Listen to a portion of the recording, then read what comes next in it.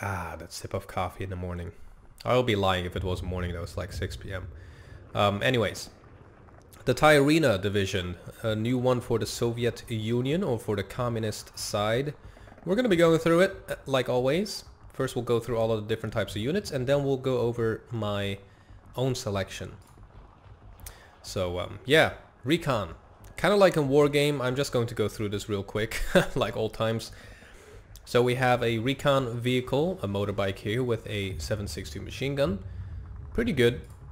Really cheap, 10 points. Like that is a no-brainer sometimes if you want to be like on the front line really quick with all of your units, including your recon. We got a dozer infantry recon here. You can choose a lot of different types of vehicles, so including like a Razvedka that has a gun on it, so that way you don't lose the vehicle when you unload. Two-man team, really good at going actually past the enemy lines. I've done this a few times in the latest few videos, and yeah, that really pays off.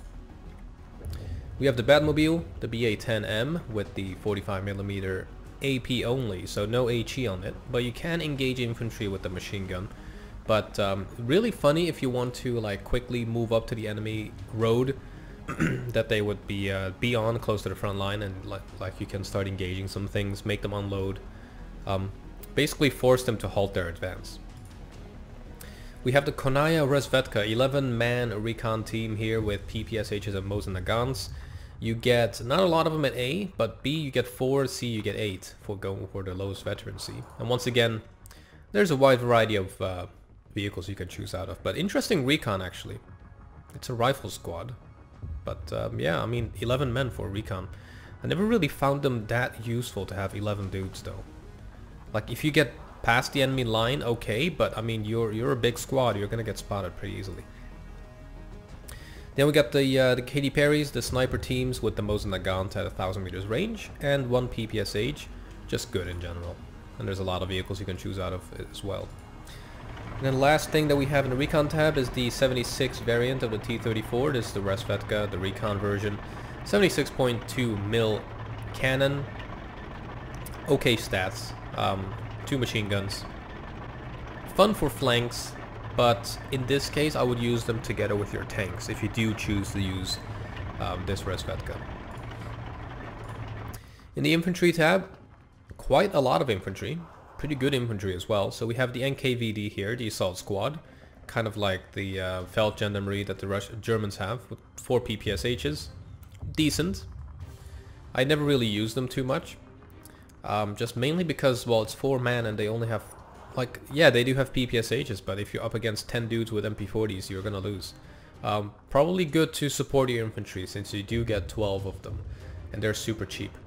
So that is one good detail about that. We have the Saparis with the PPSH and the Panzerfaust 60 bazooka. Pretty good units. Once again, assault engineers in this case. So maybe if you couple them up with the NKVDs, then yeah, you will actually have a pretty good coupled unit there. But yeah, pretty decent. Like they have TNT, so they can engage infantry, and they have the bazooka, so they can also engage enemy armor.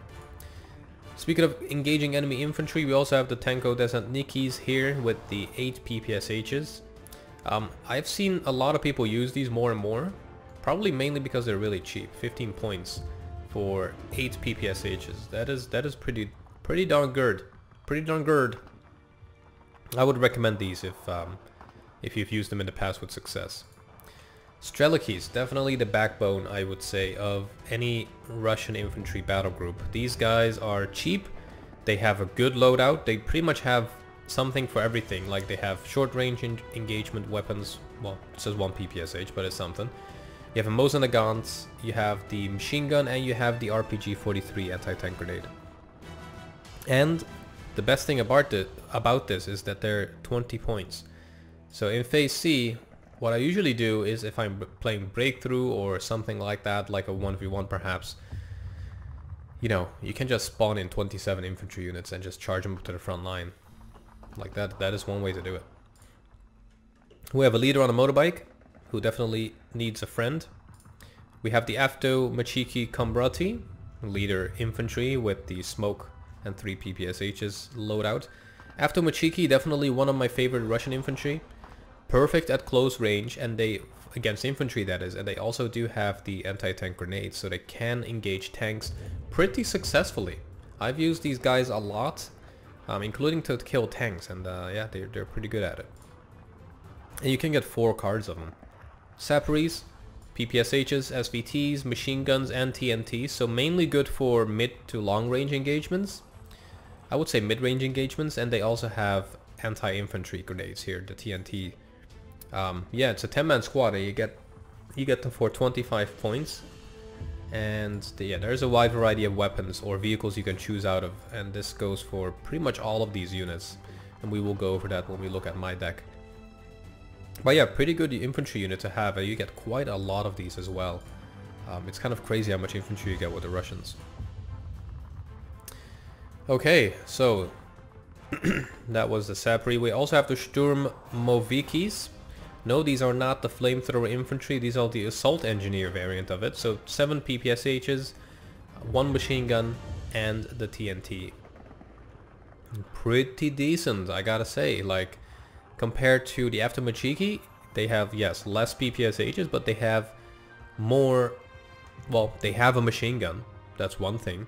And instead of being anti-tank, they are anti-infantry based. So they're kind of like what the Sapri is, but definitely with more close quarters, you know, effectiveness. So that is something that might be the most interesting thing about this deck, is its power to have a lot of firepower at close range, instead of the other Russian decks where it's more balanced. Strelky DP variant, so we have 8 SVTs, 2 machine guns, and a PTRD. Just really good at mid and long range. There's absolutely nothing that kind of, you know, goes par on par with this infantry unit on mid and long range engagements. Like, with 8 rifles and 2 machine guns, they definitely will be able to wreck anything out in the open if these guys are on cover. And the PTRDs also give a lot of criticals to even the heaviest tanks. The Strelky Komroti leader with PPSH, 2 SVTs, and a smoke. Tanko Komroti, basically 3 PPSHs and an anti-tank grenade. And yeah, the kind of infantry that they are made out of also gives you a hint of what type of weapons they have. And then last but not least, we have the Sapri with the Panzerfaust. We have a lot of different types of infantry leaders here. We also have this guy here, the Sturmoviki Komroti. So this is a 6-man leader team. You don't get a lot of it, but it is 6 dudes in a squad with a pretty decent loadout. And, you know, the leader in the forest, I would say, the assault engineers with the flamethrowers and 6 PPSHs. It's not even funny. In the tank tab, we have the, what was this called again? Stewards, there we go. The M5L, I believe this is a Steward, I think it is. Yeah, don't bring it out in phase B, you're gonna lose it. Bring it out in phase A to, you know, give that initial surprise attack against the enemy, because that armor is not gonna hold, that's one thing. Yes, maybe at super close range you will be able to damage the heaviest tanks, but, you know, the enemy is gonna be dug in to a certain extent in phase B, so it would, you know, outweigh the benefits, I would say. We have a T-34-76 leader tank, decent tank in general, 76mm gun, decent armor as well, and especially for phase A, if we can get these, they'll definitely do some damage. You get 4 in phase B and 6 in phase C. We also have the regular variant here, the OBR-43 76mm, and the main differences here is that, is there any difference? I don't think there's any difference actually. Yeah. There's basically the non-tank or the non-commander variant or leader variant. You get loads of these as well. So what I've done, I think, is get a few in phase A, load them in phase B, and get some other tanks in phase C. Well, we'll go over that in a minute. We also have the OBR-42 variant here. Basically a better gun, or armor I should say. So it has 90 front armor compared to 75, and 5 more side armor. So it's a little bit better at one-on-one tank engagements, but I would always recommend coupling as many Russian tanks as possible when engaging. Pretty decent. Support tab, we have a 2-man squad here with a flamethrower and 1 PPSH. You get loads and loads of these. Like, what is that even about at this point? What is this? We have the 50mm mortar, really close range but high rate of fire. If you want to quickly help out your infantry by yourself being really close to the front line. We have the Maxim machine gun, 1000 meters range. You know, it's better than spitting on the enemy, I guess. We have a 76.2mm infantry gun. Definitely a really good fire support if you're trying to defend a range like a hill or you know, on the side like the edge of a forest, the edge of a tree line. These are perfect for that. And also when you're assaulting a town, these guys could give some really good fire support when you're running towards it. We also have the SG-42, so this is definitely a better weapon than the Maxim machine gun. Mainly because of its increased rate of fire and range. Yeah, which is actually basically the only two differences. So I would definitely go for the SG-42. And there's also the strength is a little bit higher. The amount of bullets you have with the SG-42 is less. So at some point you might run out of bullets.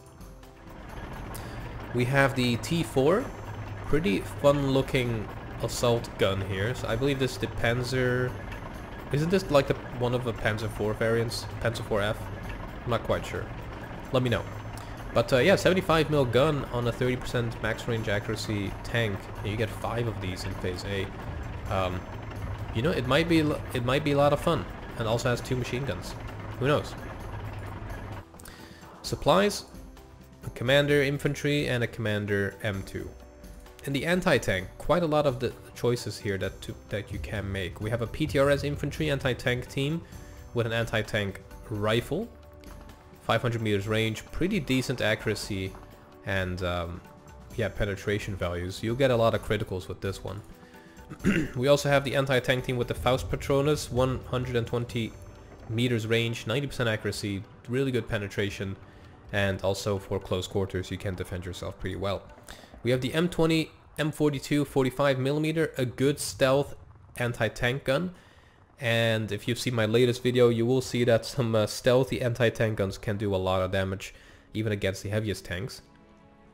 And I mean 100% or 100 mil penetration. It's gonna do a lot of criticals. Even if you don't manage to kill the enemy tank, even if you hit it from the front against like an IS-2, you'll do some criticals, that's for sure. 40% accuracy, max range, 12 rate of rounds per minute. That is really good. We also have the ZIS-2, the 57mm long barrel here. 145mm penetration on the APCR rounds, 50% accuracy, which drops to 120mm penetration, but it retains the accuracy when going down to the AP shell. I guess maybe because of the longer barrel, but yeah, I'm not quite sure. In some weapons, in some AT guns, the accuracy decreases quite a bit when you go for AP, like this one here. We also have the ZIS-3 here, and in this case the accuracy does decrease, so either this one is faulty or this one is faulty, because with the muzzle brake it should even be more accurate. I'm not quite sure, but yeah, 135mm penetration on the APCR shells with 50% accuracy, and 105mm penetration on the AP rounds with 40% accuracy, so decent accuracy values. Once you don't get a lot of them, and these kind of AT guns I would most likely get in Phase B to like dig in and get some good defenses going. But I think the most valuable anti-tank weapon you have is the Su-85 tank destroyer with 180mm penetration on the APCR and 145 on the AP rounds. Yeah, it's just a good tank destroyer in general, really. I've seen these in War Thunder as well. They're kind of scary. Anti-tank, not too much. We have the Dushka. We have the Gas AAA Maxim 4M with the 4 30 cal machine guns. And we have the standard 37mm autocannon here. In the artillery tab, we have the artillery observer. Once again, really useful to use if you're trying to not sacrifice your leaders to get that aura for your artillery to the front line. So what these guys do is they give you better accuracy within their sphere of influence, and you also are able to aim at your target and fire faster at your target, like as soon as possible basically. But if you're not using these, The artillery will be a little bit less accurate and they will take more time to fire. That's just a simple explanation there. 82mm mortar, 3000 meters range, decent rate of fire. And then we have the 120mm mortar, which has 3 rate of fire less, and it does more damage. I would probably go for the 120s every time, unless, yeah, for some reason you think the extra rate of fire is worth it with the 82 mils, but yeah, you'll be very close to the front line. 76.2 mil artillery observer for an off map. 76.2 artillery howitzers, 8 rounds per minute, 30% accuracy, not too bad. And then we have the 120s, and yeah, these guys are beasts. 110 points though, but they do have a better accuracy, only a round per 10 seconds, but if you have an artillery observer, that'll go up significantly. And it also has anti-tank capabilities with those heat shells, so it can also engage tanks. But yeah, much more damage suppression, blast, and all that good stuff. In the air tab, let's see what we have here. So we have the IL-2KR air recon with the 223mm wing autocannons, and also 230 cals and 150 cal turret. Just a good recon in general, really. I wouldn't really use it to engage enemy planes, since recon is valuable in this game, that's for sure. We have a biplane here with 200 kilograms of bombs, super slow. I haven't even put these in my battle group. Like, it's not World War I anymore, but it is a funny one to use, that's for sure. We also have the same dude with more bombs, 6 50-kilogram bombs in this case. Okay, I was gonna say do the drop them out of the cockpit, but it's like way over there, so that's pretty good. Now we also have this biplane with cluster bombs. What is that about? Honestly,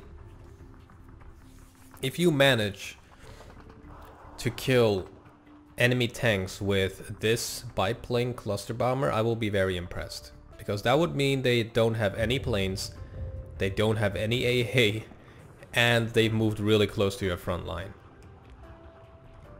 What is this about? I have no idea. I've not even put these in there because of that. Yeah, anyway, so in the air tab we also have the PE-3 BIS heavy fighter with 120 mil on the front, on the nose, 2 50 cals on the nose as well, and we have a 50 cal turret in the bottom there at its pooper. We have the Yak-9 fighter here with the 20 mil autocannon and a 50 mil machine gun on the nose. Pretty fast fighter, 580 kilometers per hour. Very good agility, definitely a good one to put in there. And we also have the Yak-9T, which is slightly, well, it's only like 5 kilometers per hour less quick because of it 37mm autocannon on the nose. That thing is going to shred. That is basically the equivalent of the P-39 Air Cobra. So yeah, you can also take down some ground targets with this, but this thing coupled up with perhaps the Yak-9 or the BIS is definitely going to wreck face. We also have the BIS with some HE rockets, 6 132mm HE rockets. We have a 20 mil autocannon on the nose, 2 50 cals on the nose as well, and the 50 cal turret. And we also have the tank buster variant of the rockets, the 132mm HE SAP rockets 6 times, a 20 mil on the nose, 2 50 cals, and a 50 cal turret. So not too bad of a deck. Definitely a balanced deck. But yeah, I should also probably do one about the Korok 559, but today we're gonna jump over to the TYURINA and see if we actually make some adjustments to this, since we've freshly discussed the deck itself. So in the recon tab, I've put in 2 sniper teams. I've ignored all of the other ones because I've noticed that my gameplay with sniper is mostly to flank around the enemy lines and then use that line of sight to then use my artillery and redirect it right on top of them. I do use recon for the front line, but usually I do that with my airplanes instead of my infantry. But yeah, so in phase A, I have 4 sniper teams. These are mainly going to be used either close to the front line or to flank around the enemy's front line to spot like the artillery or other units. And we also have them in phase B. Yeah, you could always go for some other recon. Honestly, this is probably already too much recon. I usually don't use more than a card of recon, unless they have some like good loadouts like these guys here. In the infantry tab, quite a lot of infantry, that's for sure. So in phase A, I have the Sapperies for their anti-infantry capabilities and also for their excellent overall loadout. Like really, they can do pretty good damage at close range, mainly at mid-range. And if they do get in close range proximity of infantry, you have the TNTs and the 2 PPSHs. We also have the Strelicky DPs. These are more mid-range and anti-tank focused. Basically everything is mid-range focused here with the longer engagement ranges for all of the weapons, and 2 machine guns and a PTRD. Like anything that runs towards you out in the open is going to get wrecked, and any tanks that you can surprise or enemy half-tracks or any light armored vehicles are just going to get wrecked as well. And yeah, so we've put these Sapperies on the mid-veterancy in Studenbeckers. We have the Strelicky DPs in the Studenbeckers as well to quickly get to the front line, to block like any reinforcement line with the PTRDs. And since it's phase A, I've tried to put most of my infantry in fast trucks. We also have the Avtomachikis. I've put these in the M2A1 for the 50 cal here, and you also retain that vehicle. And these M2A1s are really quick, 70 kilometers per hour. You know, with a 50 cal, so what's not to like? Yeah, 10 PPSHs and anti-tank grenade. If you couple them with something like a Sappery, you have something against anti-tank. You have 12 PPSHs, effectively. You have rifles, machine guns, and yeah, it's pretty insane. This is, I think, a really balanced loadout. It is, yeah, I don't have a lot of it, a lot of infantry, but 18 squads, 22 if you count the leader, should be enough. In phase B is where you should probably start spamming. We also have the Strelicky leader, but yeah, that's it. In phase B we have the Avtomachikis once again, 12 squads on mid-veterancy. We have the Strelicky DPs on mid-veterancy, which I might drop down to the lowest vet to get the highest amount possible that I can get, because you know, if you need these in phase B, you probably need a lot of it. Is my kind of idea about these, or behind these units. We also have the Sturmovikis that I'm calling in phase B. Now this is an interesting one, because usually if you are using these flamethrower troops, you want to use them in forests and stuff like that. Yes, that is true, but usually I like to use them after I've actually engaged all of the enemy's flamethrowers, because with either artillery or planes or tanks or something like that, to then use my flamethrowers without them having any counter against it. In terms of infantry. That's how I like to use these instead. It's not rock, paper, scissors. This game is definitely more like chess, and that's how it should be played in my opinion. Now the only thing that this deck misses is a phase C card, so one way that I could fix that is by removing this phase B leader and getting a phase C card in the form of either Strelickys, because of their anti-tank grenades, or I could get the Strelickys in phase B instead, which would make me lose the PTRDs and just get the PTRDs in phase C. But the best thing in this case, I would believe, is to just get some Strelickys in phase C on mid-veterancy, and that would give me that extra buffer infantry. Especially with the Russians, this is really important. In the tank tab, we have the M5L, the Stewards. We have 6 of these on mid-vet. Don't even bother getting them in B phase. Speaking of B phase, we have the T-3476 Kombroti leader, 4 of these, and also the T-3476 43 tanks. 45 points, you get 12 on mid-vet. Pretty good. If you get a lot of these guys on the front line and firing at the enemy tank at the same time, you will definitely do some damage. Even if you just make them fall back. And then phase C, we kind of went for a derp loadout here. 18 T-3476s, 1942s. Phase B probably would be better, but honestly you wouldn't even be able to buy it all unless you like don't spend points on anything else. So I've just gone for phase C to get a little bit extra. And yeah, even then you can get 12 of these, which is probably more than enough in my opinion. In the support tab, pretty similar loadout to all of my other decks, but in this case we have 2 commanders, believe it or not. I have been experimenting with this quite a bit, and I've really found that if you make sure that everything of your infantry is linked to a commander, they will do insanely more damage. This speaks for itself, but I see a lot of people actually not use commanders enough, or you know, their commanders does not have enough range with all of your units. So I'm now trying to get a second commander in here to make sure that everything is within the sphere of influence. So anyways, yeah, phase A we have the SG-42 machine gun or 43 machine gun. We have a supply truck in phase A. We have the combat infantry commander in phase A, the M2 combat in phase B, and more supplies in phase C. In the anti-tank, we have the M42 45mm anti-tank gun, 45mm APCR rounds on these, so pretty good accuracy and good stealth on these as well.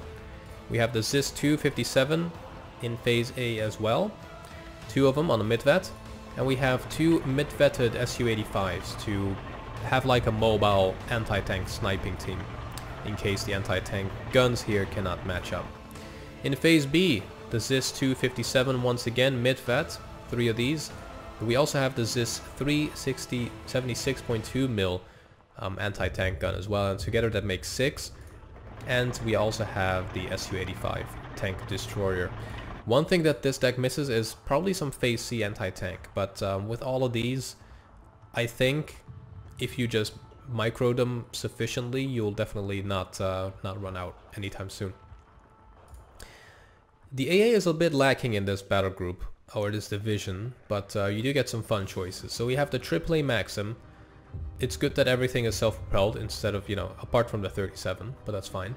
So we have 4 of these in phase A, and since I do like the firepower of the 37s, and because I don't have anything else that can match this, I've put these in phase B instead. And you can get 6 of these if you go for the lowest vet, but I've noticed especially with AA, if you go for the mid vet, you do a lot more damage, and even if you have a commander connected to these, then they will absolutely snipe everything. And in that way, 3 should be enough, unless you're doing a 1v1. In that case, I would probably go for the lowest vet. But it really depends. If I'm playing a 1v1, I'll probably quickly adjust that to 6. In the artillery tab, quite a lot of artillery actually. So we have 2 cards of these 120 mils. So we get 6 of these in total. We have 6 76.2mm on the mid vet in phase B. And we also have the lowest vet phase B 122mm M30 howitzers. So definitely if you're using these lowest vet ones, you want to probably put a leader right next to them. But since we don't really have a lot of leaders anyways, it will be more important to actually use your leaders closer to the front line to get that area of influence where these guys can accurately, aim at and fire at in a better than vanilla stats, if that makes sense. Let's rephrase that. If you have a really low veterancy artillery, make sure that there is a leader close to the front line with a radio that can then guide the artillery towards the target faster and with more accuracy. There you go. And I just like artillery, so I put more in there. The IL-2 KR Air Recon, pretty darn good. Definitely like using these. Well, I just like using Air Recon in general. We have the PE-3 BIS with the 20 mils, the 50 cals on the 50 cal turret. Really fast plane. Agility is medium, and that's actually not too bad for a heavy plane, but the resilience is really high, so it can take quite a lot of punishment. We have the Yak-9T, the autocannon, 37 mil autocannon on the front. Absolutely insane. And it also has a 50 cal on the nose, and we get 4 of these on mid-vet in phase B. So together with the BIS, that makes a pretty good loadout. I've not gone for the Yak-9 because it is pretty good. Like it has that 20 mil, but sometimes you want something with high resilience in case the enemy has a lot of AA, or for any other reason. But I've mainly gone for the BIS because of its heavier loadout in phase A, compared to having these Yaks in phase A as well. I just like to have something that can quickly engage the plane and get out there, whilst being able to take some punishment, and this is definitely fits that bill. In phase B, we have the PE-3 BIS with the 6 HE rockets, and in phase C we have 2 of these BISs with anti-tank rockets. In phase B you only get 1 of them, sadly, So yeah, I had to go for phase C. And these rockets actually do a lot of damage to enemy tanks, and they actually kill, surprisingly. But yeah, that was it for that part. So with this battle group, I've been neglecting the deployment type for quite some time. I wouldn't worry about this. I would really worry about how, or I would focus on how you have selected your battle group. So it looks like mine is mostly B phase with quite a lot of surplus troops in phase C. So definitely balance would do fine, but I would probably go for Maverick, since you want to use a lot of your units in phase B and spawn them all out. And in phase C, like what do I have? Yes, I do have 12 55-point T-34s. And I have supply trucks, I have some cheap infantry, and I have these P3 bisses. But apart from that, 90% of my units are in phase B. So how do you decide? You have to look at both your deck and the points you get. So if you go for Maverick, you get 30 less points in A, but you get 60 more points in B. And any points you haven't used in phase B, I mean, you take them to phase C anyways, and there you get 30 less points than Vanguard. Balanced, honestly, does look like the best choice here, but Maverick, because of our heavily spammable phase B loadout here, especially with the infantry tab. So I think that would work the best. Yeah, the code for this battle group is down below. If you want to check it out, please do import it. Let me know how it went in your game, and yeah, have a lot of fun, I guess. And I will see you guys back in the next one. So take care.